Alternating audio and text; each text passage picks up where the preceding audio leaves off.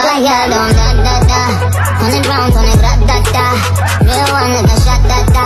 She my little vibe, my little ah-ah-ah. Bad girl don't run from nobody like Rude boy want me touching on his body like Boy, I be dead if he ever diss me. You know what to do if he ever miss me. Hey, good evening, you guys. Welcome back to my channel. I'm so happy to be here. What's up? Make some noise for yourself. I am by the beach side. It's so beautiful, you know, good weather, a bit chilly, but there's a lot of people here and I'm recording, you know, and people looking at me and everything. But there's a lot of children. It seems like there's a camp out here and a lot of people are kayaking. Anyway, you guys, I'm not getting distracted, you know, by the distractions. I hope you're not getting distracted. So, however, the topic of the day is chosen ones, empath. The people that have a special anointing on them, you know, that really have a huge purpose in this life. Why we should really disconnect from our family. Fake friends, snake friends, you know, communities, things that doesn't serve our highest purpose, you know. Yeah, it's very important for us, especially the people that have a high calling over their life, chosen ones, to really disconnect from people, places, and things that isn't worth it. For these same people, places, and things, they know that we have a high calling over our life. However, they're gonna want us to either forfeit our own calling or miss our calling or hinder our calling. You get me right? Because our family is our biggest hindrance as a chosen one. Your family, those friends, you are the company you keep. That is your biggest hindrance. And you might not know it, but you know it now. I'm serious. We now know it. Our family was our first abusers. As chosen ones, our family are the people that's supposed to take really good care of us. The people that was supposed to, you know, stood by us and made sure, you know, we were good. We had food to eat. Someplace, you know, a nice warm place to stay and lay our head. Those were our first family, the people that was supposed to look out for us, but they didn't look out for us. They got with the enemy and tried to destroy us. We have such a huge calling over our life and our anointing destroyed their yoke. They have done us wrong, but guess what? God stood by us throughout those dark moments in our life. He took very good care of us. Some of us was homeless. Some of us was, you know, needy. We needed help in every area of our life. Whether that was finances, you know, shelter, food, clothing. Our families, they took care of us. But they take care of the ones that don't have a calling on their life. They took care of the ones that they know not gonna make it that far in life. You get me right? Before they nourish. And this is the funny thing, and this is what is really jiggle my ass and my titties. Our families, they didn't want to take care of the black sheep, the so-called black sheep, but in reality, we are not the black sheep. We are the fucking lion. Like, for real. We carry the family on our back. We are the fucking lion. However, my point is this: they didn't want to take care of the so-called black sheep, but yet they take care of the lambs of the family, the lame bitches and the lame niggas that don't do nothing with their life, and all they do is sit down and get pregnant. For the girls, they either get pregnant at a young age, or the boys, they either get a woman pregnant or they sit down and smoke weed or sell drugs. You get me right? But they don't want to nourish the chosen, the so-called black sheep, but in reality we are the fucking lion. They don't want to nourish us. They want to beat our anointing out of us. They want to steal our gifts. that God gave us, but yet we are the black sheep. They stole our inheritance, like, because they don't want us to have nothing. They're mad at us. Our family, they're mad at us because, number one, as the chosen one, like I said, some of us were abandoned, some of us was, you know, left, you know, like a stray dog on the streets. You know, some of us was homeless. Some of us faced a lot of abuse from partners because we had to depend on other people outside of our families to have a shelter and have food. You get me right?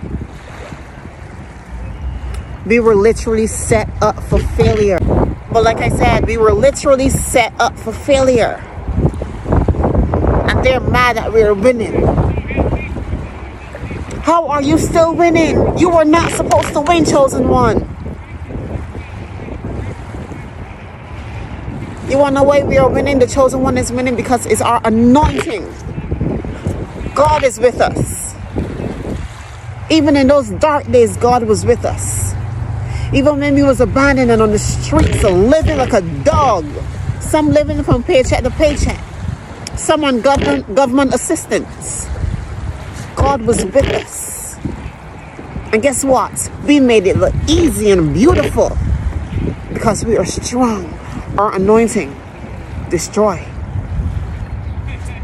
the evil yoke. The devil will not win. You see, the chosen ones, we are bringer of truth.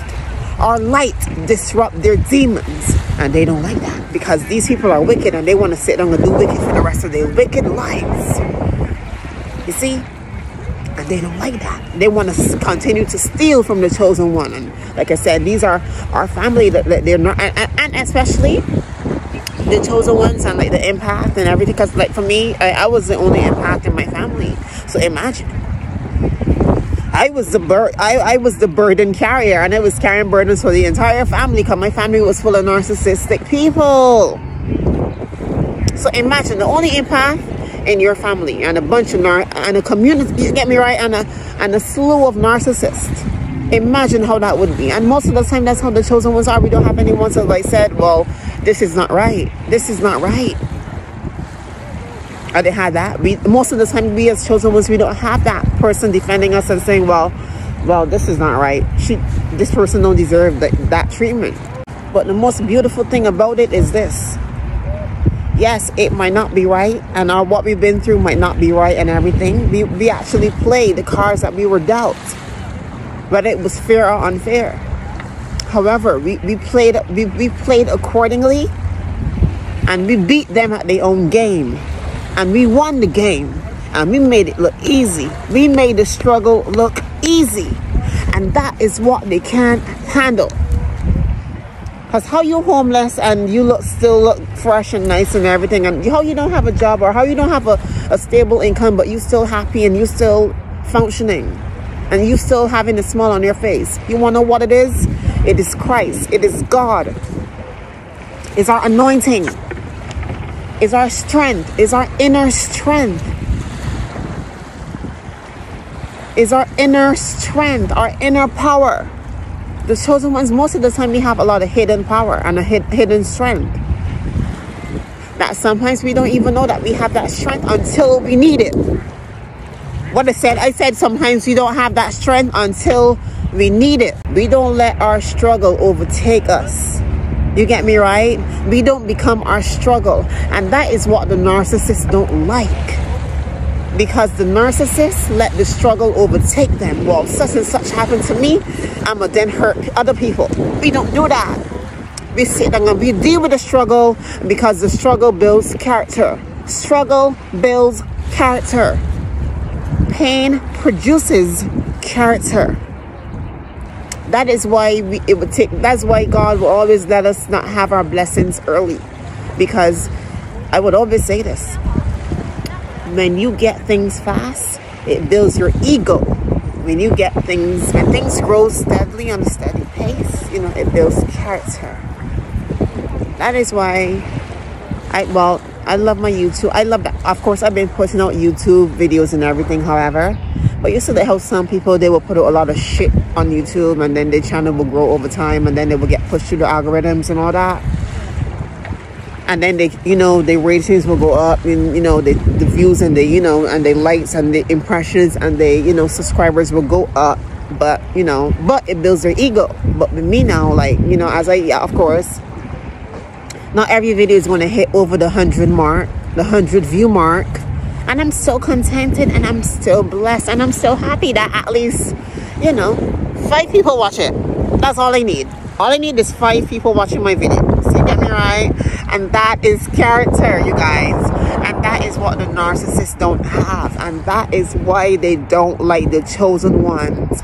That is why they don't like the empath. Because, yes, they want that empathy. They're jealous of it. They want it because, you get me right? But they don't want to work. They don't want to sit down and heal from the pain that they've been through, from the trauma that they've been through, from the, you know, the emotional turmoil that they've been through. So what they do, they sit down and hurt other people and try to tear other people down to their level. And I would say this in the bathroom, because I told y'all, if y'all watch my channel, y'all know that I always like, and this is why I actually started to do my videos outside in nature now, because I realize there's a big difference when I sit down and do my videos in my apartment building. Yes, they kind of subpar and all that.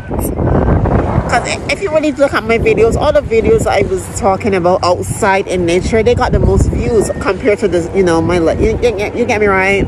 So, however, what I was saying is, when I'm in the shower having, you know, doing my showers, or in the bathtub, or, you know, in nature, or, you know, in water, I really get some good revelations, you know. And I realized, and I was having a shower earlier today, and I was like, I'm so happy that the narcissist was not able to, yes, I face abuse from the narcissist, but I'm so happy that the narcissist never was able to, like, get me out of who I am as a person. You see, right? And I want to channel this song by Lil Wayne. You cannot break down what can't be broken, because if you allow the narcissist to break you, that means you don't know you. Let me say that again. If you allow the narcissist to break you, and forget about the narcissist, if you allow anyone in this perspective to break you, that means you don't know you. You don't have a relationship with self. And you need to get that checked. However, you guys, don't let the narcissist break you. And like I said, you cannot break down what can't be broken, okay? And like I said, like we as chosen ones, we were literally set up for failure. And we gotta really, I mean, we might not, and yes, we are our biggest cheerleaders. We gotta tap ourselves on the back. We gotta literally tap ourselves on the back, because no one is going to say, oh, well, good job, and you did this, and I saw when you struggled and you come from nothing to something, and you really did this. We don't have that. However, we got to be our own cheerleader. We got to be our own president. We got to be our own leader. No one is going to do it for us. We got to get up and rise up and be our own beneficiary. Wait, what is the word?